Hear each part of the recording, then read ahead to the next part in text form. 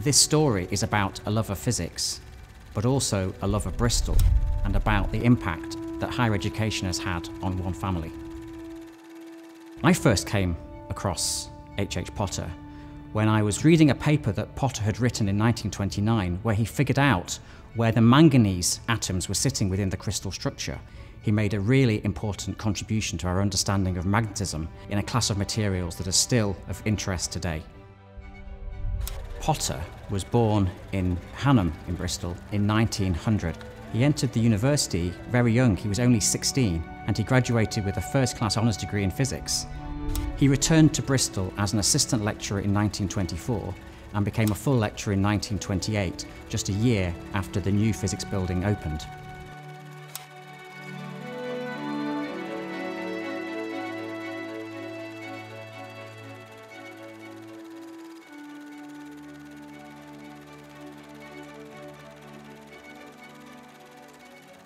There's actually a really interesting story about how Potter met his future wife, Doreen Cobb, known as Bunty. During the Second World War, when air raids were happening over Bristol, university staff and students would go up to the top of the H.H. Wills Physics Laboratory to go and look to see where incendiary bombs had been dropped across the city. Bunty and H.H. Potter were fire watchers, looking to see where these bombs were being dropped.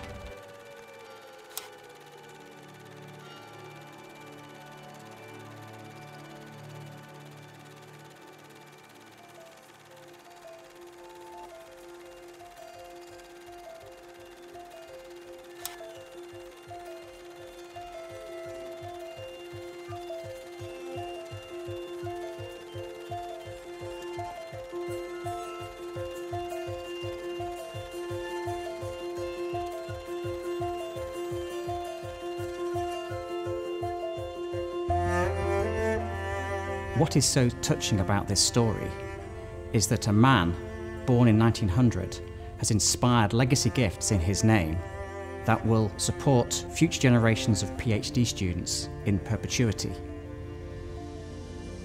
PhD students and their research, they are the beating heart of any university, and particularly for Bristol.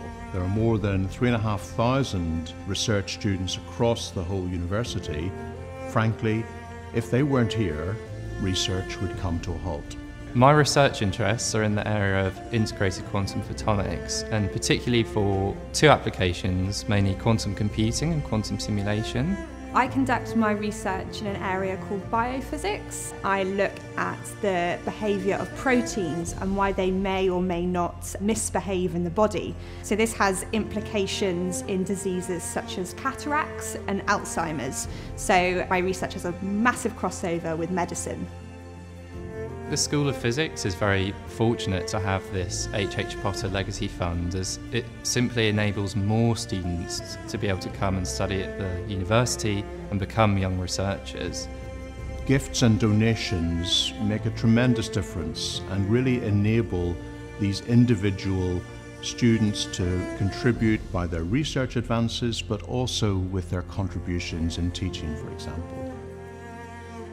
The H.H. Potter Fund gives the person in receipt of that funding the flexibility and kind of the agency to do the research that really inspires them. And this is something that will continue in perpetuity, so many more students long after me and on will come and do research, which is both good for the opportunities for those people, but also for the university in terms of its research and the wider scientific community and what it could mean for the world. PhD students are the lifeblood of the department.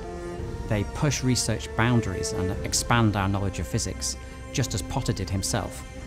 It will be really exciting to see over the next 100 years what research materialises out of the fund that the family of H.H. Potter have left.